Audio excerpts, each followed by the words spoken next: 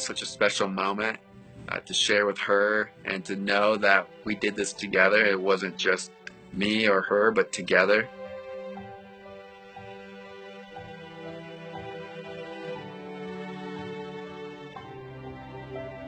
Every single day in the hospital was just a fight to get something a little bit more back. I just was completely scared for my future. I didn't know if I'd find love. I didn't know if that was on the realm of it actually happening. We just felt super connected. Like I felt like I've always known Chris. For someone to look past my injury and my physical challenges, and instantly I knew Emily. She didn't see that. She just saw me for who I was.